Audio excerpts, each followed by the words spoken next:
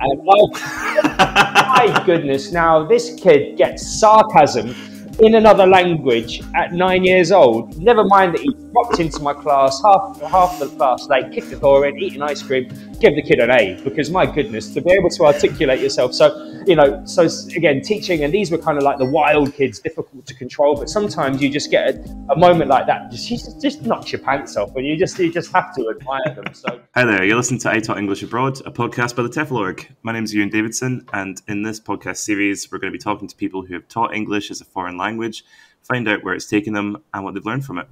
So whether you're an aspiring TEFL teacher, you're studying a TEFL course, or you're interested in teaching English more generally, this is the podcast for you. We'll be covering a range of topics each week, from travel and accommodation to nitty-gritty of teaching, all while taking a look at global teaching and the quirks of TEFL life. I'm excited to say today I'm joined by Richard Cullen, Hello. who is an experienced TEFL teacher and an advisor with the TEFL Org. Richard started his TEFL journey in 2008 when he went to teach in Costa Rica and some other parts of Latin America. He was subsequently offered a job with EF in Nanning, China. Richard worked there as a teacher, then as a senior teacher, then as a director of studies. Later, he embarked on a European tour, going to Spain and Italy, before going back to Hong Kong to lecture at university. Then, Richard joined the TEFL Org and now works remotely from St. Lucia. Now, given that I'm working in Scotland and I'm wearing a fleece and you're wearing a t-shirt, I'm guessing the move was a good one. No regrets so far, Ewan. No regrets so far. If anything, it's a little bit too hot at the moment, so I've had to put my headphones in to get over the noise of my ceiling fans, which is a problem I can live with for the time being, for sure. So yeah, so far so good.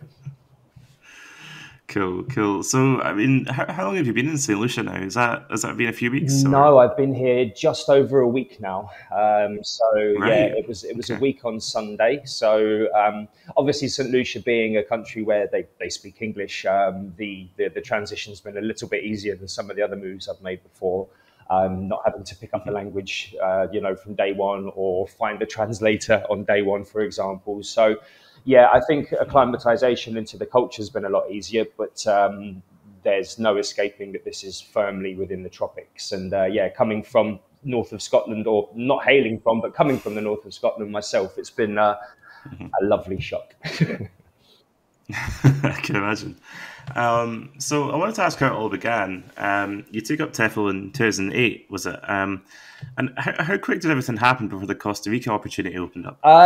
This is actually a question I get consistently during my weekly role as an advisor here, is kind of how quickly can you actually gain some traction within the TEFL industry upon completing your qualification. Now, it's not quite appropriate for me to compare exactly my paradigm back then to what it was now, because I mean we're talking a long time ago when there weren't really courses such as the one that we offer here that are really robust online courses which offer the flexibility of study. You know, back then it was a case of more or less you do a sit-down course.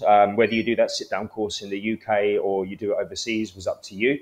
My main motivation, other than Costa Rica being one of the most biodiverse countries in the world, as a big nature lover, one of my main motivations was to actually go and learn Spanish. So I chose to take my TEFL qualification in a Spanish-speaking country. And again, for that opportunity, I was offered the option of staying in the TEFL center where we were training, where they had dorms, which is where 9 out of 10 of the other course participants resided. I wanted to learn Spanish, so I actually went to stay with a host family, this is a story I often tell for people that ask about, learning the other language and adapting to cultures. It's going to be horses for courses with TEFL, and certain places are going to suit certain people more than others. But for me, I wanted to throw myself in at the deep end, and I think it's a really good attribute to have if you are going to be a teacher at all, but a TEFL teacher particularly, where you're going to be venturing overseas potentially, and to not be a toe dipper, be a deep end diver, get right in, get stuck in. Coming back to the point, it was really fun to actually go to a Spanish-speaking country with absolutely no English whatsoever, communicate with a host family who didn't speak any English either. Their 13-year-old was the closest thing we had to sort of a translator within the house. And that actually set me up really well for being a TEFL teacher, because you had to start exploring all of these multimodal communication techniques. I was miming, drawing, mouthing. My repertoire grew quite quickly in terms of my communicative repertoire, just from actually, jumping in at the deep end. But the question you asked, how quickly I actually went from gaining the TEFL qualification to work, it was actually a bit longer than you'd expect. Even being in the country, a country such as Costa Rica, where there is a fairly high demand for English teachers. One of the things I learned first and foremost was that there is actually quite a big difference between American and British English, not just linguistically, but actually in terms of what students want to learn, depending on where they're going. So I actually found there were a lot of jobs in Costa Rica, and most of the people on my TEFL course actually got a job much more quickly than I did, because they were all Americans. I was the only Brit on the course. Right. So that was interesting. Obviously, the students wanted, or most of the students from Costa Rica were going to be studying, working in the States. So therefore, they had the preference for an American teacher. So it actually took me a good sort of 2 or 3 months of bumming around on the beach until my money had nearly run out before I was offered an opportunity in the capital, in San Jose, which was working for a private academy. It wasn't particularly well paid, but it was giving me the opportunity to stay in Costa Rica. The quality of life compared to the cost of living, was great. So you had though you didn't have a lot of income, you didn't have a lot of outgoings either, and we still had a lot of downtime to go and explore, Costa Rica as a whole. But typically, you'll find that most TEFL teachers can get work within sort of 4 to 8 weeks of completing their certificate or their course. That's typical. First question, we've already got an amazing anecdote there. I love that. So you say that you explored Latin America a little bit. So let's break that down a little. Where else did you go in Latin America? Because it sounded like you were really settled in Costa Rica, but was it sort of the sense of wanderlust that took over? Yes, I think so. There's being based anywhere in the world gives you the opportunities to explore other neighboring countries. So, one of the good things about Costa Rica is its location. And there are, we had Panama to the south and Nicaragua to the north. So we were doing, they call them border runs back then, but it was basically just to get your visa renewed. It was nothing illegal, but you had to leave the country to come back into the country. This was before I gained work. Sure. So that was a great opportunity to go and explore Nicaragua, to go and explore Panama as well.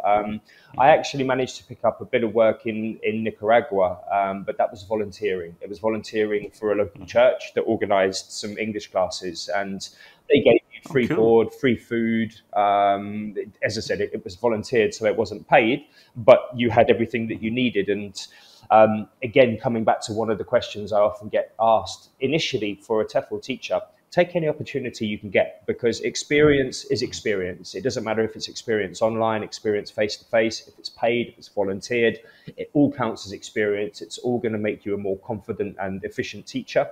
And more importantly, the longer you can actually complete a job overseas, even if it is, as I said, a volunteer or a low-paid position, once you've gotten that 6 months or 12 months onto your CV, that's a huge risk factor taken away from your employability in terms of other schools, because we could come on to it later on. But when I was hiring teachers, one of the first things I would look for with experience was, had they actually had the ability to complete a contract in another country, to fulfill a commitment, to actually adapt and to stay in that country for a long time. Because not only are you taking on all of this new career, these new skills as a teacher, but then you have to try and adapt to a completely new country, new language, new environment, foods.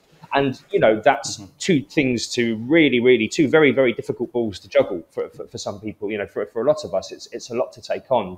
And therefore, if you can kind of just get that first year through, even if it's, you might find your perfect job straight away. A lot of my friends did, but you might find a job which is only, say, meeting 2 or 3 of your 5 criteria that you're ideally looking for. Go for it still, because then once you've demonstrated your ability to fulfill a commitment, to fulfill a contract, to stay and adapt to another country, you're so much more employable to employers moving forward. And it's that side of the experience just as much as the actual teaching side of experience, which can be important to potential schools, especially those who are attracting foreign teachers. So yeah, I mean, the Nicaragua, a bit of volunteering, Panama, no work in there. I was in Mexico for a couple of months, and again there picked up a bit of volunteer work, but that was actually working for a local business. It was a hotel, so going in and Right. teaching their staff. But that had come about because I was staying in the hotel, got talking to the events manager, I think it was, who wanted to improve Right. his daughter's English, and therefore one thing led to another. So again, it's going to come back to the same old story of put yourself in the situation, get out there, talk to people, network, and you'll find, I mean, like that job again in Mexico, I wasn't getting paid, but I was there. My hotel room was paid for. My meals were then paid for again. So it allowed me to stay near to, it was in the peninsula near to Cancun. So very, very tropical there as well. And just kind of got to have a few months of tropical lifestyle for free.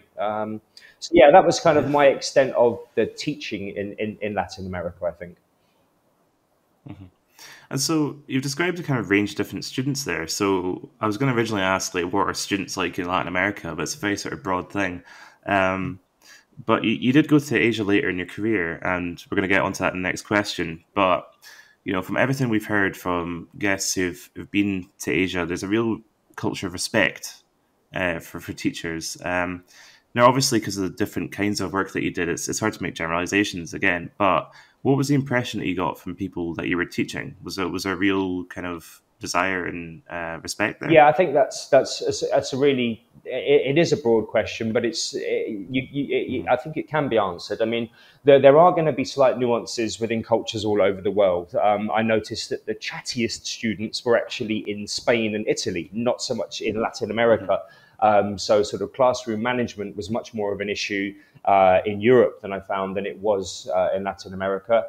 There, the students were highly motivated. Again, it was, a lot of them are needing it for business or for university. So therefore, they already have that motivation within them to learn. So I found that classroom management for a TEFL teacher isn't so much about crime and punishment and reward. It's actually more about how you set up your activities, how you check for understanding, how you use concept questions, how aware you are of the students'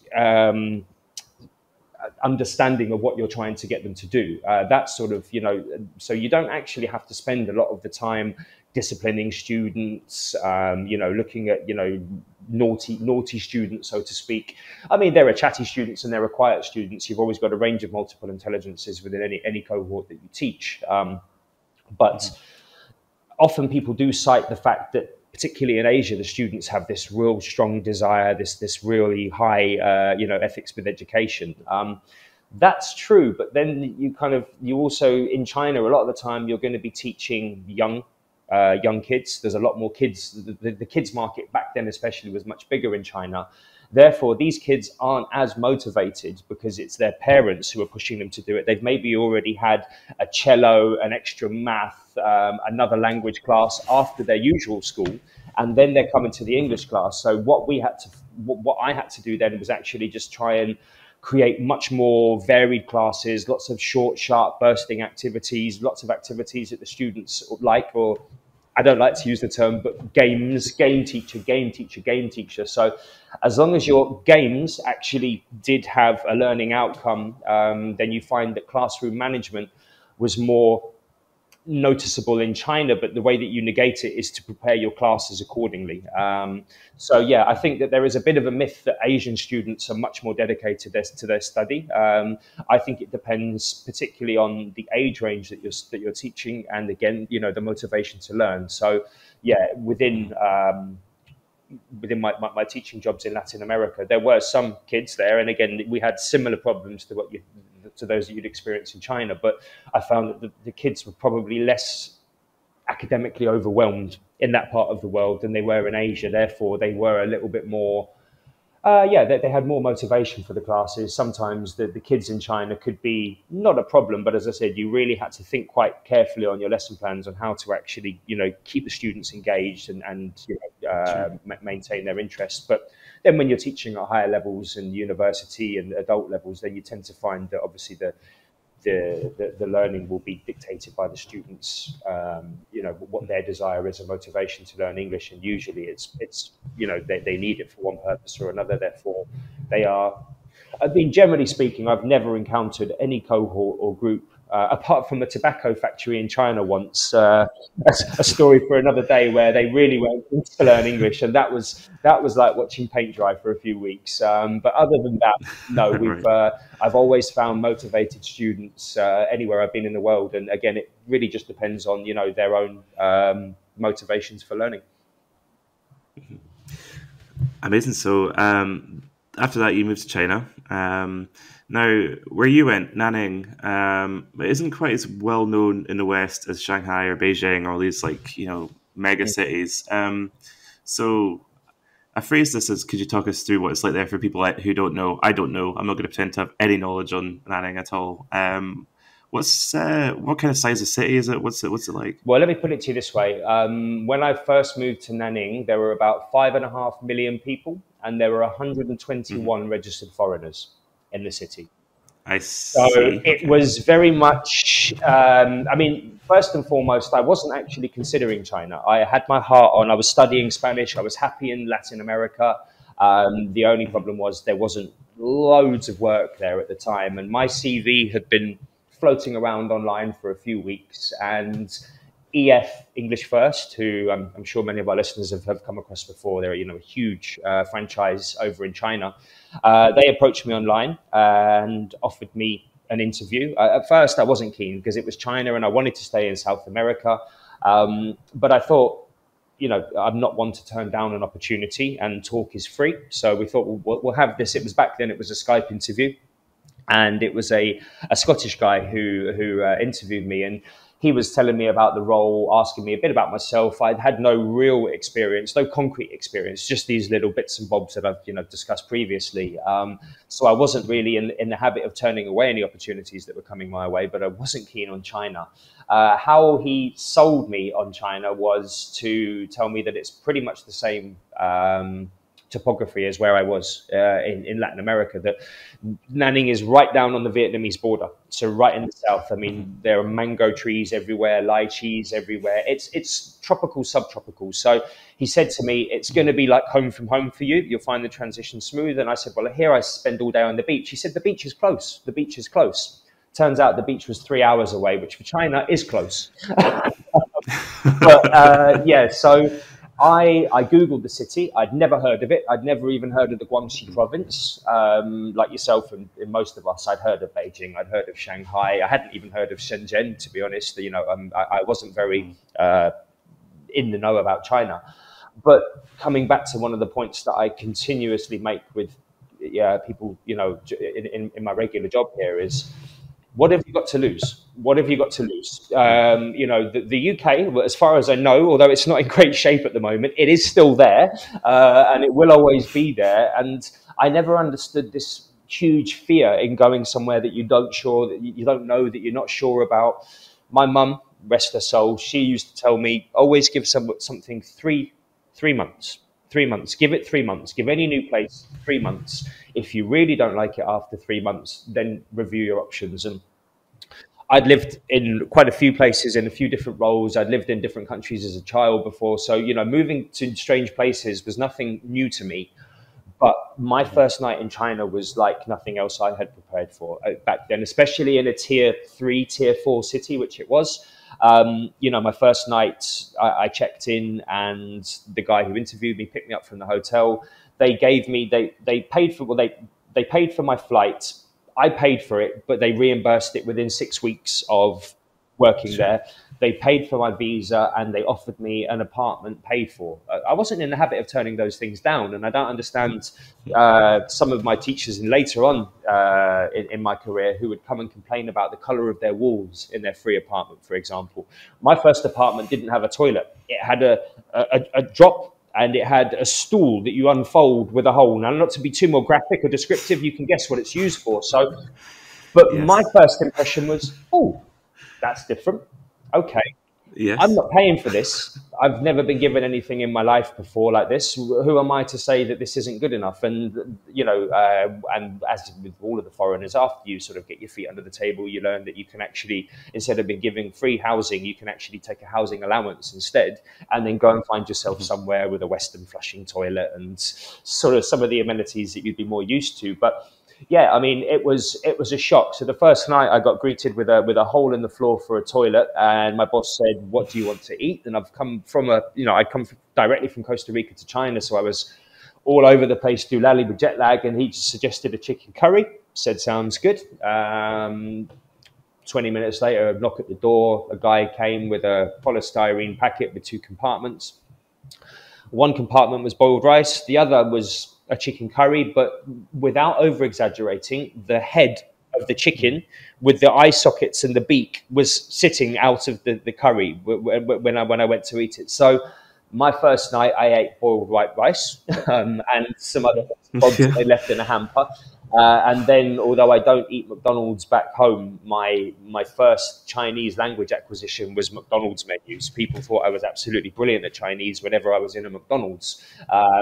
I'd learned all of the names of the foods on the menu, but then within a few weeks, you get to know the local, not just the locals, but the teachers who've been there a while. And they start showing you this little secret gem, this little beaut of a dish, this, and this. And now, truly, I don't actually miss that much about China from how much I lived there, apart from the food. Ironically, I really, really miss the food in China now. So get over that first impression. And coming back to that point, that first night, I called up my mum and I just said, no, this is not for me. China was a bridge too far. It's not for me. And she said, give it 3 months. And after about a month, wow, I loved it to bits. I was getting on with my Chinese. I checked out all the local tropical areas. We made some really good local friends. The other teachers were really cool. I loved the students, and perhaps it's something we'll come on to, but joining a company like EF was a really, really good way to go for a new teacher, because there's loads of progression, lots of fast tracking opportunities, and so much professional development that just gets input into their teachers as standard practice, that it's a really, really good place to go and to, develop early on. So yeah, it was an eye opener, and the city. It's something that at times it got frustrating, but you would have a lot of people staring at you. You'd have people taking your photograph. You'd have people asking to take their photograph with you.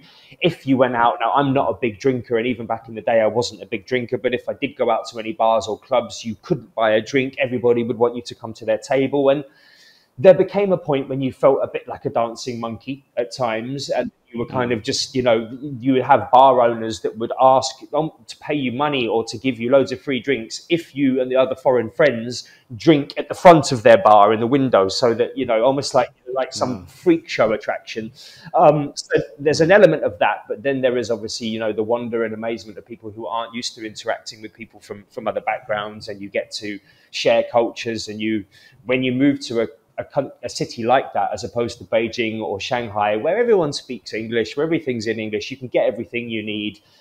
It forced me to learn Chinese from the ground up, which I still speak now.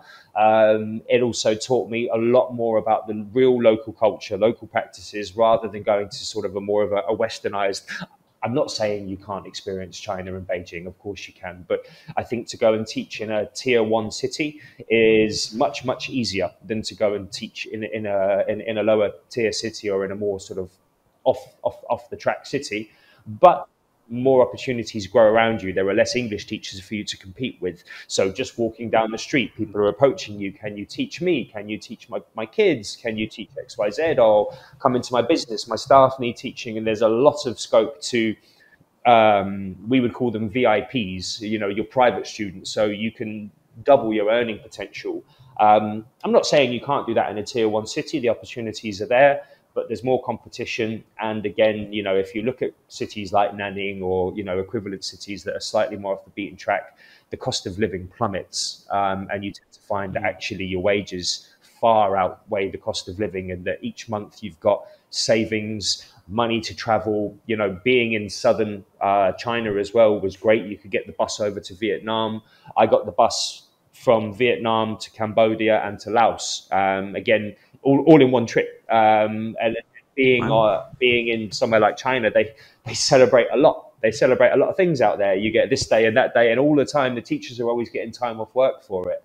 So, you know, I don't think I've ever had a job other than Spain, the one job I had there, which was just a fairly nuanced job that really took up all of my time, didn't really allow me any free time, didn't give me the chance to actually get out there and explore the country. You know, every TEFL job I've had has afforded that opportunity, but being based in a small city in the south of China was fantastic for those reasons.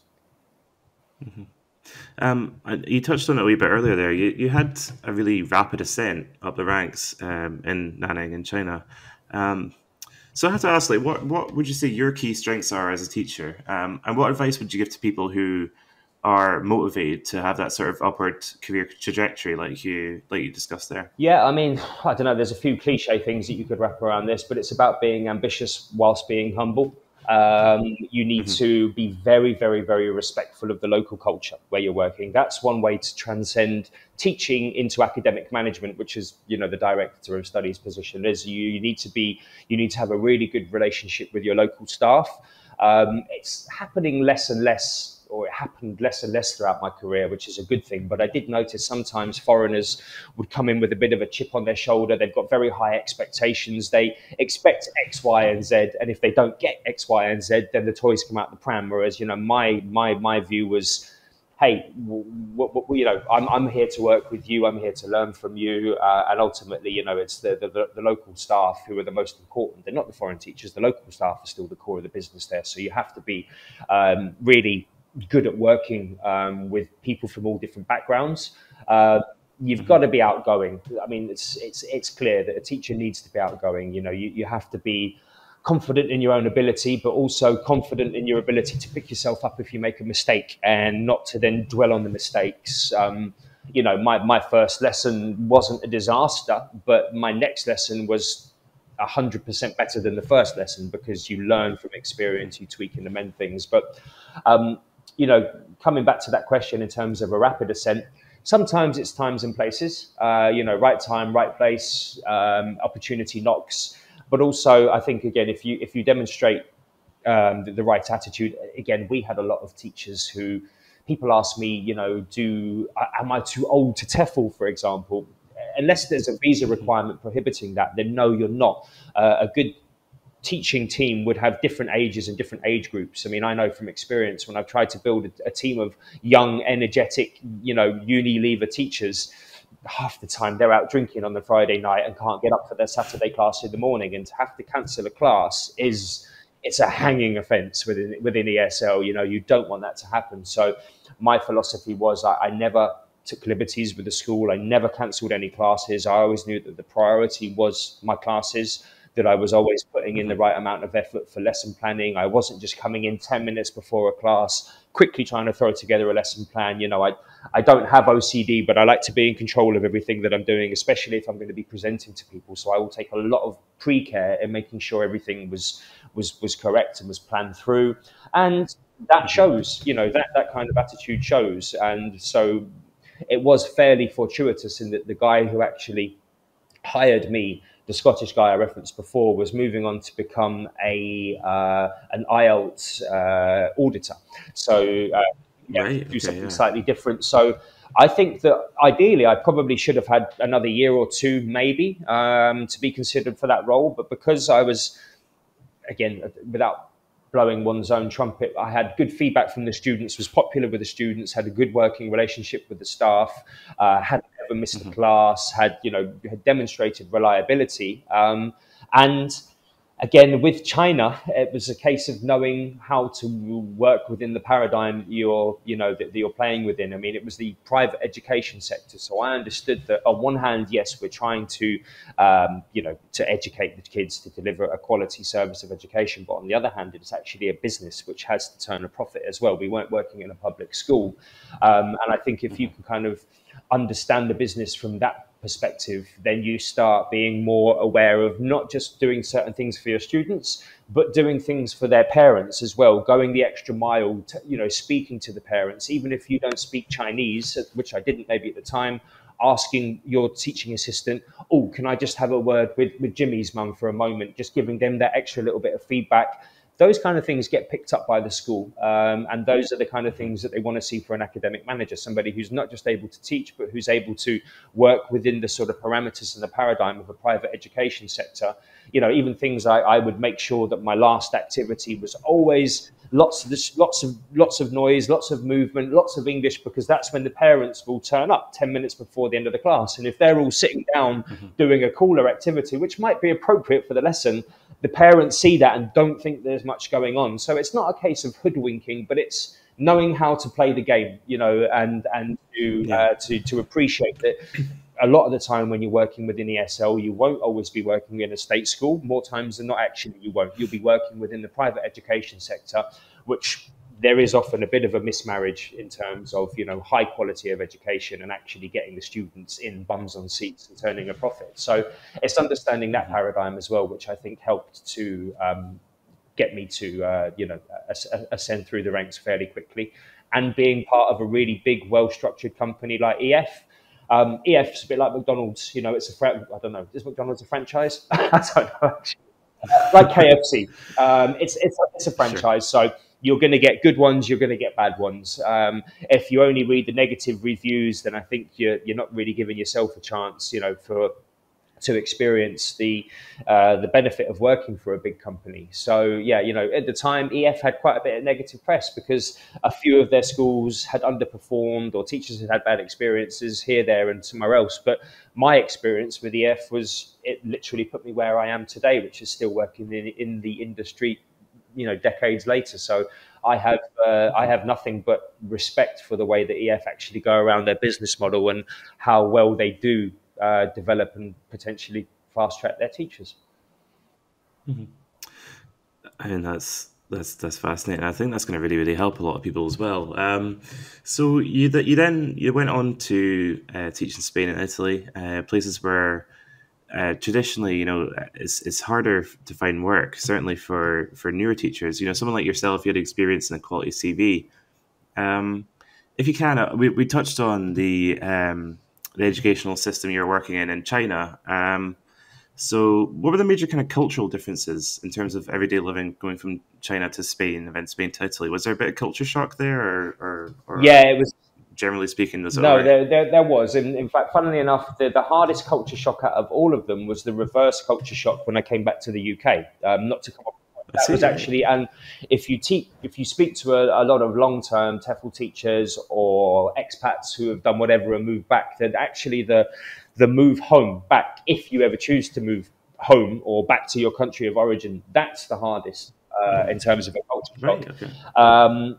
It was funny because when I came from China to Spain, I immediately found the local Chinese community within Spain. They still have, certain shops, certain restaurants. And I found that it was great because I'd be walking down the street speaking in English, Spanish and Chinese before I'd even gotten to the school, which was and then trying to remember going back from Spanish into Chinese, the schemata's there, but you're trying to remember which part to activate. So half the time you're speaking in kind of a Chingla Spanish language where it's a bit of a mixture of all three of them.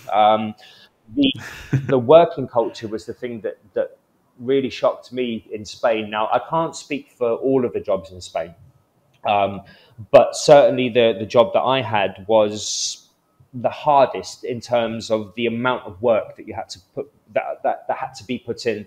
And again, I think it's probably unfair of me to tarnish all of Spain like this, because if you worked for a school or one of the many sort of groups of schools that they've got in Spain, you probably have a lot more already there for you. As you did say before, they do prefer their teachers to have a bit more experience there, but not in all cases. But my one, it definitely was dependent on my experience, because it was a small language school that had two schools already. They were in the Seville area, but they were just outside, so just sort of in the countryside of Andalusia. And they wanted to open a third school, and they essentially wanted somebody who could come into that third school and do everything. There were no course books, there was no class materials. I had to set up the curriculum, pedagogy, and assessment all from scratch, all myself, Wow. whilst teaching, because I didn't have a few weeks to do that first. So it was kind of like 9 o'clock in the morning, I'd be down there and I would be planning my classes. And again, not all the time, but in Spain, quite often, you'll find that the students, you'll teach sort of the 3, 4, 5-year-olds first when they finish school. Then you'll teach the 6, 7, 8, 9-year-olds. Then you'll teach the 10, 11-year-olds. And then by the end of the night, you'll be finishing like maybe B1, B2 adult level. You know, back then, maybe I think still now, a lot of the civil service positions in Spain required a B2 level of English. So there were a lot of adults who weren't that motivated to actually study, but had to do it. So yeah, I found that I was kind of getting down to the school at 9 o'clock in the morning, not just writing the lesson plans for that day, but creating all of the materials that go with it. Then, where's the photocopying machine? We haven't got one. Where's the laminating machine? We haven't got one. Right, we need one of those. We need one of those. So it was very much developing a school ad hoc, which was a lot of work, a lot of stress, because then you'd have maybe 4 or 5 different classes from mid-afternoon, and you finish maybe 11 o'clock at night. And the Spanish, being Spanish, they do everything later. So they would ask you, I mean, they were great. My best friends in Spain were my adult students. They'd come, oh, cervecita, come for a little beer with us after class. And then you'd go and you'd have some tapas and maybe a beer, maybe a Coke, whatever, with your students. And not to be rude, you'd sit with them until maybe midnight. And then you wake up again 9 o'clock in the morning and you've got to mark all of what you've done. So anyway, I'm not painting a good picture of Spain here, but that was the job that I had. And that was sort of coming back to your point again about the fact that they did want an experienced teacher, because there's a lot more autonomy, a lot more things that you're expected to do yourself there. Not going to be the same for all of the schools, but I would suggest that all of them will have that pattern of the different age groups and all teaching them all in one evening. Whereas in China, it was kind of a couple of classes here, 3 classes that day, 2 classes that day. Spain, it was consistently filled up with classes. But it was, again, I think that probably a year or two down the line, it becomes easier, because then you've got all of those materials. A lot of teaching is going to be rinse, repeat as well. So once you've, got an activity or a lesson plan or, some materials which work well, you can just keep reusing them, or you can just tweak them a little bit for if it's online or face-to-face, or tweak them for the level. So yeah, it's always kind of that initial lot of work. If there isn't a curriculum, pedagogy, assessment, if those things aren't already in place, then there's going to be a lot of work. But we're talking more, I suppose, for new teachers here, and I would suggest that look for schools that already are fairly well established if you don't want to take on too much. I always say to people, when I was hiring for China, which was a huge part of my job as the DOS, or the Director of Studies as we call it there, was actually recruiting the right people that are going to come, that aren't afraid to create their own materials, create their own lesson plans. The main difference with China, I think, is that you've got a lot of the schools there were a lot more well established. The point I was going to make is that actually, with places like China, Vietnam, anywhere that you're going to need a working visa. So more typically Southeast Asian countries. And now, please don't ask me about Brexit, because it's almost like a swear word in my diction, but I'm not quite sure. The paradigm is fluid in Europe at the moment, let's just say. But typically speaking, for countries that require working visas, Middle East and the Far East, you'll find that they actually will put a lot more into their teachers there, because it's a big investment for them. It costs time, it costs money to get that teacher over there. Sorry, I'd forgotten my point and I had to talk my way back onto it, which is a great skill for a teacher. I've remembered what it was now. Almost forgotten it already then. I used to say to any new potential candidate who had never heard of Nanning, who'd never heard of Guangxi, speak to my current team. I'll give you the email of my current team. Speak to my current team. Have a chat with them. They're from the UK. They're from Russia. They're from wherever they were from. We had teachers from all over the place. But speak to them about it. See what their life's like here. Because, a lot of the teachers that I had, they had been there for 3 or 4 years. They've been actually renewing their contracts. They've been staying. And, so you actually... I wouldn't be afraid to ask a potential school or employer, would it be possible to connect with any of your existing staff? And if they say no, why? Why not? That's they might have a reason, data protection, whatever else. But I was always happy to say, yeah, listen, if you want to leave, if you're happy for me to get one of my team to give you a call or to reach out to you via email, these days even easier with all of the social media and stuff, then do that. And ask my team what the job's like, what their workload's like, and hear it from their mouth, not from mine.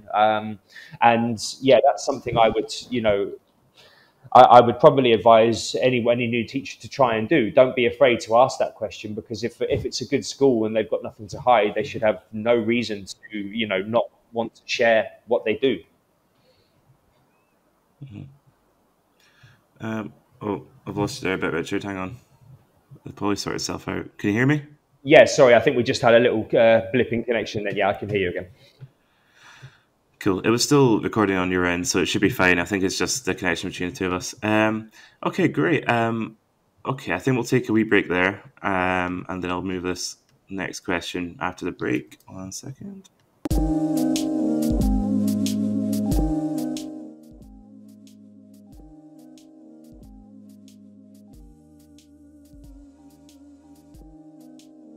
What you're hearing, and maybe you're wondering if you can teach English as a foreign language too. Well, the answer is yes. And as an exclusive reward for listening to this podcast, we're offering you 50% off TEFL courses, plus a free lesson plans pack to help you get started. Just use the code PODCAST at checkout. With that discount, you can get TEFL qualified with the world's most accredited TEFL course provider and learn how to teach from teachers. With dedicated tutor support, lifetime access to our TEFL Job Centre, and friendly advice from our team of experts, you could be teaching English abroad or online within just a few months. Signing up couldn't be simpler. Just visit www.tefl.org and add the code PODCAST at checkout to get your discount. That's www.tefl.org. Start your TEFL adventure today.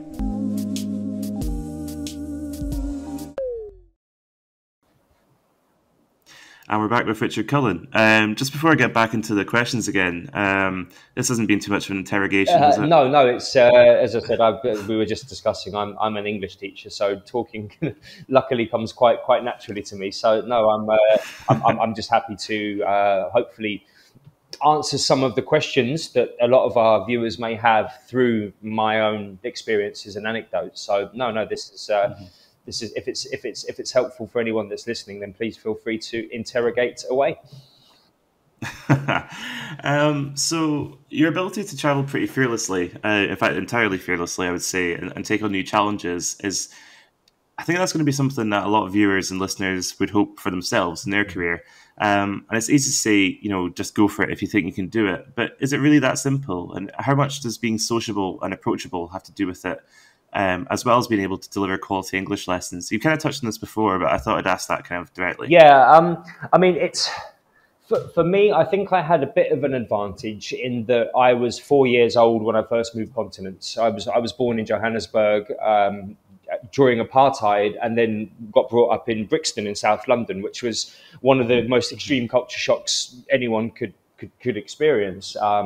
Growing up in a really multicultural society like South London whet my appetite for other languages, for other cultures. We were eating ackee and saltfish for dinner with my friends who are of Jamaican descent, for example. We had kids in my class who were Venezuelan, Chinese. And I think that coming from a metropolitan area gave me a bit more, as I said, it whet the appetite to actually get out there and experience the other cultures. And I think that I do have maybe a slight advantage in that I was already used to uprooting and moving along. My mum and dad moved us around the UK a lot, excuse me, when we were younger. So, being able to not be a chameleon, it's not about, it's not about lying to new people or creating a new persona, but being able to just adapt to where you are was a skill which I think I had from young. So that was maybe something which gave me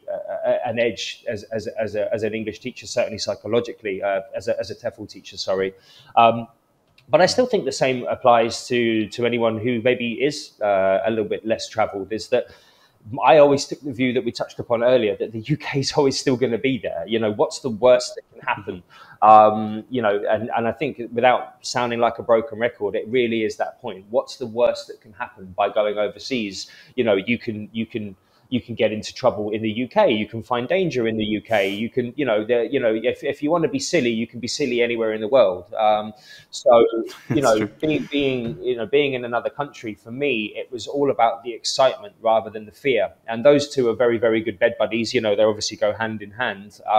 But I think it's trying to focus on the excitement rather than the fear of these new experiences. And yeah, being outgoing, being a fairly interpersonal individual like I am does help, because it means that, but to be honest though, I haven't always been that way. I learned from a very young age that people don't really care that much about you. Everyone cares about themselves. They've all got their own worries and their own issues. So don't worry about what other people think. Don't worry about making a fool out of yourself. Be able to laugh at yourself first and foremost. You know, if you can not take yourself too seriously, that is a really, really helpful attribute to not just teaching English, but to adapting to another country. As I said, you know, in Costa Rica, drawing pictures and doing silly dances and all sorts of funny faces, just trying to get my point across. Going to southern China, where nobody spoke a single word of English, and then having to, you know, negate a marketplace. I mean, I made the faux pas of learning 多少钱, which in Chinese means how much is that, before I'd learnt to count to 10. So I would ask how much something is. They would tell me, and I would look blankly at them. So yeah, little things like that. But again, and it's seeing the fun in that rather than taking that on and becoming nervous about it. And, you know, most schools, I can't speak for every single school around the whole world, but most schools worth their salt, they will have a really good induction program there. They will give you a local TA or a local member of staff who will help to be your TA for this particularly young students, for example. Or you'll have a local member of staff who will help you do your banking, take you to the hospital, get you set up if you need to rent your own apartment. You know, when I used to take new teachers on into China, I would always give them a buddy, which would be one of my more experienced teachers. They would shadow them for the first week or so, observe their classes, have a couple of their own classes observed, and make sure that they are really immersing themselves properly and that they're not kind of just isolating themselves in a foreign country, which is kind of the antithesis of what you want to do if you're going over there. You know, you want to go there and again, I can't speak for everybody. I mean, even here in St. Lucia, you know, the reason I hope that I come across better with the locals here is that I'm not interested in eating like a foreigner, living like a foreigner. I want to know where they eat. I want to know what they get up to. I want to know how they live. And it's not a case of becoming a local. You're clearly not going to be a local everywhere you live, but it's trying to be humble and really, I mean, Sunday morning, I said to the guy who I rent from, I told him about the big sea urchins that I nearly trod on. And he said, oh, no, they're fine. You can eat them. The next day down at the beach, now I don't even eat fish, but the next day down at the beach, I was swimming around and he was there walking his dogs. And I said, there's these urchins. And he said, well, get me one, pick me one. Cracked it open, pulled out what I can only describe as a booger. It was literally like a dangly booger. And the other guy who he was showing it to was an old guy who was on holiday here at one of the resorts. He was I thought it looked disgusting. I don't eat fish, but I tried it. And it actually tasted like sweet fruit with an after saltwater taste, which was kind of odd. But, you know, that little anecdote there is what makes, I think, somebody able to actually get on in a new place. And it's a case of, I don't think I'm going to like that. I'll try it anyway. Who cares? You know, I mean, the things I was offered in China, you wouldn't believe. And it's not to say that I enjoyed eating all of them. And it's not a case of, well, if you don't, you're going to offend people. People aren't that offended if you're going to turn down food and, you know, certain customs. But it's a really good idea if you can try and embrace them. If you can try and put yourself into the position that you might make a fool of yourself, because that just makes you stronger. It makes you more resilient.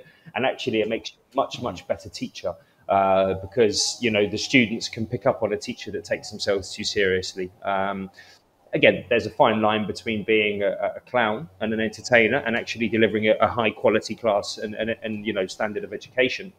But that comes with practice, and you only really find out where that line is by getting it wrong a few times, making a fool out of yourself a few times, not taking yourself too seriously, and then self-reflection is super important, both for adapting to a new country, particularly for teaching. You know, you always have to be reflecting, what am I doing well here? What aren't I doing well? What do I need to improve on? How's my life in the country? Do I have a lot of friends here? Have I been to see X, Y, Z? What am I doing with my free time? Am I getting out there? Am I just watching Netflix from China, for example? You know, can you watch Netflix in China? Not sure. It's been they didn't have Netflix when I was in China, so I'm not sure now. But you know what I mean. It's a yeah. And I think that the two, as I said, do go quite closely hand in hand. Mm-hmm. So it's a case of kind of leaving your ego at customs, then. Absolutely. You know, I think that the world is a much lighter place when you can shed your ego, full stop. But it particularly applies to trying to adapt to a new country and to presenting, to orating, or to teaching. Mm-hmm. So at the TEFL Org now, as well as teaching, you interact with customers and you give advice on courses. But I'd like to know, what bit of advice do you wish you'd been given before you started your career? Yeah, you gave me a few questions ahead of this chat, and that was the one that stuck out. And I thought, I don't know, actually, because I was thinking about it, and I think I'll be honest with you, the best advice I could give is the advice I've given, and no one actually gave me that advice. That was just my experience that taught me that.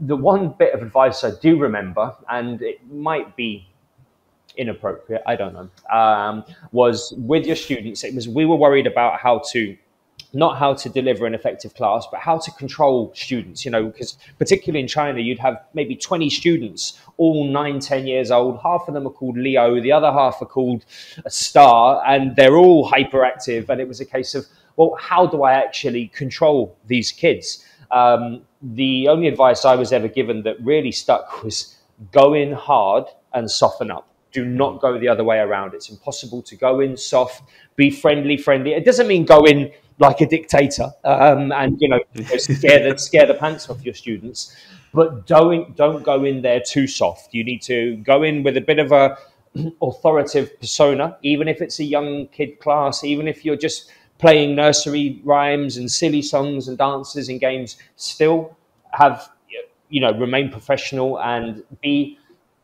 start off strict and loosen up. It doesn't apply to every element of TEFLing, but that's one bit of advice that was given to me that really, really helped. And I think the best other advice that was given to me was by my mother, and that's that whether it be 3 days, 3 weeks, or 3 months, these are good numbers to give in terms of building a routine, building a habit, getting used to something. Don't decide anything is too much before 3 months, is what I would always say, is give it to that point, and you will find then that you've got a really good feel for a job, for a country. Not every shoe is going to fit every foot, which is why I've moved around the world. It's that's not so much the case. I mean, Spain, I didn't really enjoy the job there eventually, and therefore I moved on to Italy, where I wanted to do something that had a little bit less pressure about it, a little bit more free time. But otherwise, I've just gone with the wind, to be honest. And I think, you know, the best advice, as I said, that I was ever given was by my mum, and that's give it 3 months. If something doesn't fit, give it 3 months to really establish whether that shoe does fit or not. Mm-hmm. That's great advice. I'd never actually heard that before, but that is really, really good advice, especially for people who want to teach abroad. I would definitely keep that in mind. I always try to ask TEFL teachers this, and again, it might be a really broad question, but what's the lesson you most look forward to? Like, is there a specific aspect of teaching English that you like more than other aspects? Yeah, funnily enough, as a South Londoner, my English wasn't great when I qualified as a TEFL trainer. In fact, you couldn't even distinguish my F or my THs. I was biting the wrong part of my mouth to actually make the wrong sounds. But it was grammar that terrified me. And I get it quite a lot, actually, in terms of the job that I do now, the chats, the calls, the emails. And it's always from native speakers. Non-natives tend to have a far superior, awareness of syntax and grammar than we do as native speakers. And actually, grammar, I sucked at grammar, and I only just passed the grammar test that was part of my TEFL course at the time. Just passed it. Right. But my view was that I wanted to become good at it. So I got myself, and again, people always ask me, and I'm not being paid by Collins, but I do recommend their book is a really, really good grammar guide. Back then, it was the Pocket Guide of Grammar. Which was great because it did fit in my pocket, and it meant that anytime I was teaching, I could literally turn and reference my book halfway through my class. But one thing's for sure, teaching grammar will help you to understand grammar. It kind of sounds a bit, almost paradoxical that, you need to actually teach it before you can learn it. But the truth is, a teacher is only ever qualified by 3 classes ahead of a student. That's what makes a teacher in any field. You only actually have to be about 3 classes ahead of your student to officially be able to teach something. So as long as you're kind of, as I said, it was all to do with me. I took what I did seriously. I didn't take myself too seriously, but I took the quality of my classes seriously. I took my attention to detail seriously. And you find that, again, joining a company like EF, or a big company where all of the books are provided, all of the course materials are provided, pretty much you can just follow their lessons to the T and still get by.